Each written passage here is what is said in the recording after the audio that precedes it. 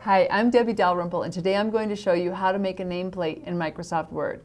There are many different reasons you may want a nameplate. Maybe for a dinner party, maybe for a nameplate outside someone's office. So there are many different ways you can do this. I'm going to show you an example for making nameplates for a dinner party. The easiest way to create these nameplates is to use label formats. The label formats can be found on the Mailings ribbon on the Labels button. Many different vendors carry label formats. These can be selected under the Options button.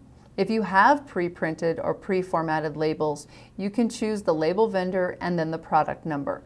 Once you've selected one that meets your needs, click the OK button. Now to insert these labels into your document, click the New Document button. Our document is now formatted into tiny rectangles that we can type our names in. We want to add a couple of different formatting options to make our nameplates look a little bit more decorative. We're going to want to do this to all of the name badges in our document, so we'll start by selecting all of the labels in the document. Then we're going to go to the Layout ribbon under Table Tools, and in the Alignment section we're going to choose Align Center. Align Center aligns it both horizontally and vertically. Next, we're going to go to the Home ribbon and change the font and the size.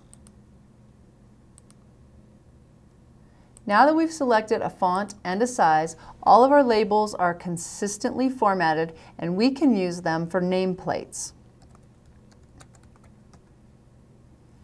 So that's one of the ways you can create nameplates using Microsoft Word.